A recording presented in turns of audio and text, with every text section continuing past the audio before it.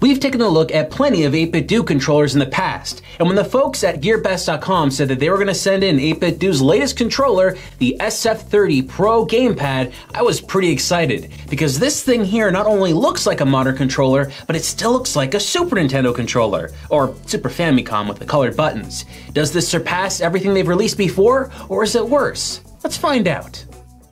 If you're a longtime watcher of Rerez, you probably know that I'm a pretty big fan of the 8BitDo controllers, because they just seem to be so well designed. Great production quality goes into them, so they never feel like they're made of cheap plastic, even though they are plastic controllers, and when they go to connect to things, you get such instant response to playing games that it always makes me feel like I'm using a wired controller.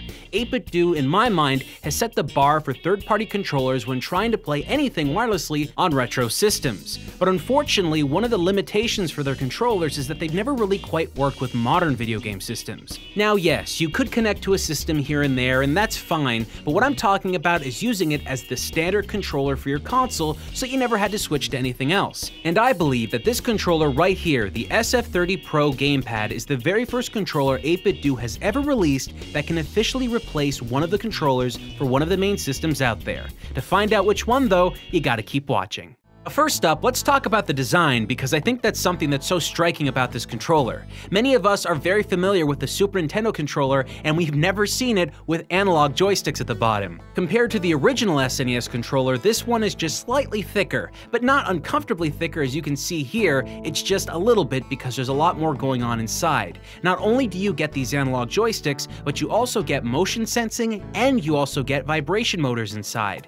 These are things you normally wouldn't see in an SNES controller, and to be able to fit all of that into such a small package is pretty remarkable. Just like the original SNES controller, there's a slight slant, and that basically makes it easier to hold, and even though this controller is a little bit thicker, I almost feel like it's a little bit easier to hold just because of that. There are two models of the SF30 Pro Gamepad out there, and the one that we got was a Super Famicom model with the colorful buttons. Now the reason why I wanted that was because, well, I think those colorful buttons look better, obviously, don't you? And if you don't, you're wrong. Also, they're convex instead of concave, which, you know, that's a personal preference, but for me, I prefer it this way. Another thing that's different compared to an original Super Nintendo controller is that this one here has 4 shoulder buttons instead of the standard 2. Now why I like this is because most modern video game controllers out there do usually have shoulder buttons, but they also have triggers as well. What this essentially means is that if you're playing a game on the PC that could be used with an Xbox 360 or Xbox One controller, now you can use this controller as a replacement,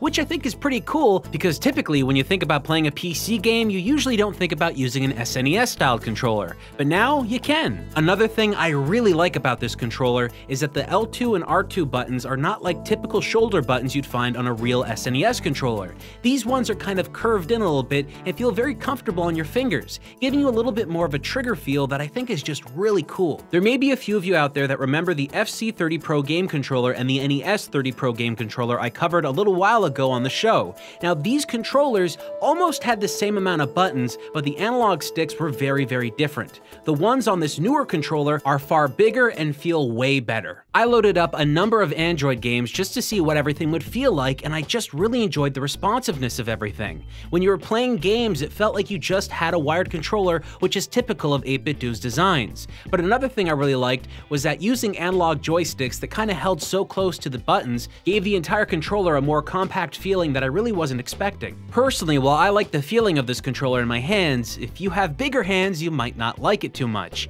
An Xbox 360, an Xbox One, a PlayStation 4 controller, and even the new Nintendo Switch Pro controller, well, those ones have handles, and those handles make it kind of easier to hold for people that have larger hands and even smaller hands. The SNES controller was never designed originally to have these kind of extra functions, so you might fumble a bit moving your fingers around and pushing buttons. I didn't really have that problem too much, but I just thought I'd address it anyway. As you might imagine, the retro receiver that 8BitDo released a little while ago does work with this controller as well. So we used it on the SNES, and well, this was actually pretty cool. Each side of the controller has 2 individual shoulder buttons, so they just operate as the same one function you would have had on the original SNES controller. So depending on what you like, you can use the original flat one or the new trigger ones. And as you might imagine, that analog joystick to the left replicates the D-pad functionality. Now you don't get that slow build up or move down that you get with a real analog joystick because SNES games wouldn't know what to do with that functionality, but it does work directionally functionally so you can still use it while playing games. Pretty cool, right? Okay, so the controller works on PC, it works on mobile phones, and it also works on the SNES with that retro adapter.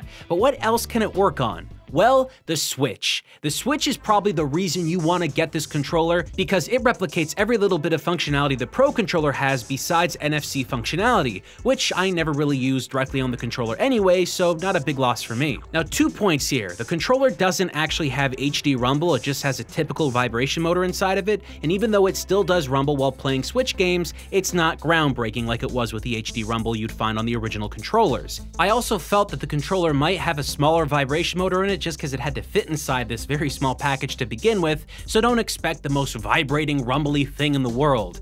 And the second problem that you probably might not care about, but it did bug me a little bit, is that even when you get this thing to connect to the Switch, you won't be able to wake up the Switch with the controller. With a normal controller that Nintendo officially made for the system, you just push the home button a couple times, and well, the system just wakes up from sleep state. But that's not going to happen here, which really isn't the end of the world, it's just something to be aware of. I simply can't complain about any of the experiences I had playing any game with this controller. Everything just worked very, very well, and the controller's really good design and good feel just made it honestly feel like a first-party controller straight from Nintendo. The only problem I had, and this is the only thing, is that very much like other 8BitDo controllers, trying to connect it to multiple devices, it kinda sucks. You either need to bring the manual around with you or just memorize the button combination inputs you need to put in just to connect to certain things. And even though the back of the controller does have a little design thing that tells you what you need to do for a specific device, it doesn't help too much because there might be an additional step or two after that. Outside of that though, that is probably the only issue I would have, and once you have it connected, it doesn't matter. It will connect really fast time and time again every time you use the same device. The moment you switch it to a different device is the only time you'll run into that problem. The SF30 Pro is a great controller, and I simply can't wait to see what 8BitDo creates next. So after all of that, I think you can understand when I say this is the best controller 8BitDo has ever made. Not only does it have analog sticks and a bunch of extra buttons allowing you to play on a bunch of newer systems, but this is just a very well, solidly built controller that is just amazing. And considering how much I like all of 8BitDo's other controllers, saying this is the best one they've ever created is pretty high praise. All in all though, folks, if you get one of these, I think you're gonna love it. It's definitely not gonna be a wasted purchase.